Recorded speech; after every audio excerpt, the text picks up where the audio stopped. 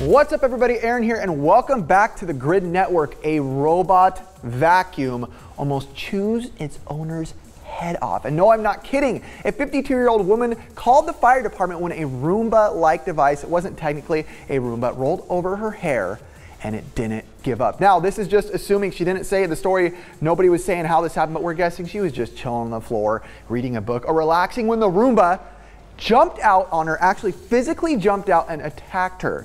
That's what we're gonna go with. She was home alone and she didn't know what to do, so she called 119, which I guess is 911, where she's from in South Korea. I didn't know that, the more you know. A team of firefighters showed up and probably laughed first before setting her free.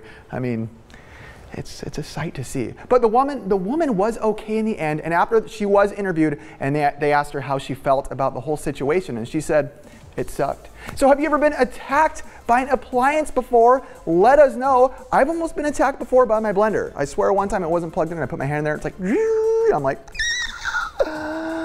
all right, that's it you guys. I'm Aaron with the Grid Network, and I'll talk to you guys next time.